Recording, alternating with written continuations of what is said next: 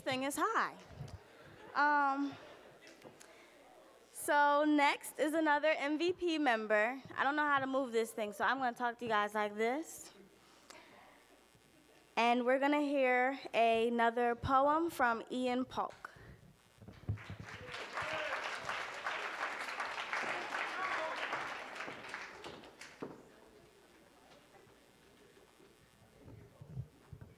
I don't want to call it a poem. I just want to get something off my chest real quick. Walk with me, please. Brace yourself.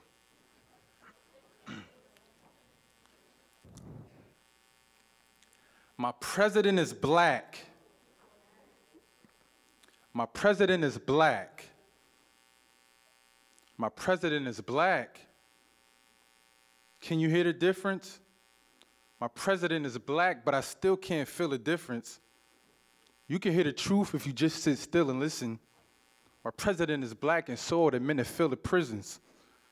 My president is black. You couldn't tell if you lost your sight, because him being black don't change the fact that his boss is white.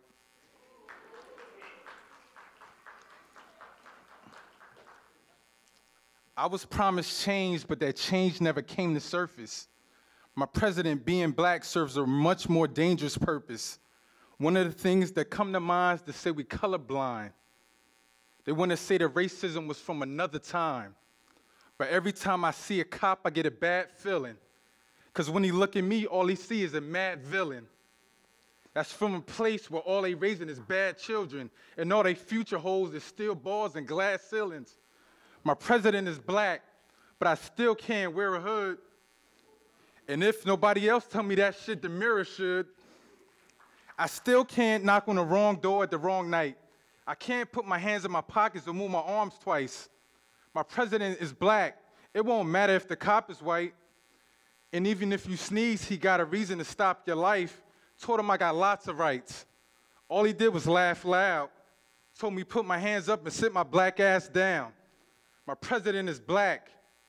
I want to scream it at the top of my lungs, but I'm too busy worried about this cop and his gun. That's it, thank you.